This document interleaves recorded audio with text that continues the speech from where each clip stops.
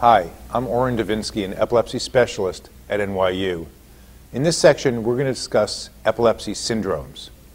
And epilepsy syndromes, you will learn, are formed by information about the type of seizure or types of seizure an individual has, the EEG or electroencephalographic recordings of brain waves, prognostic information.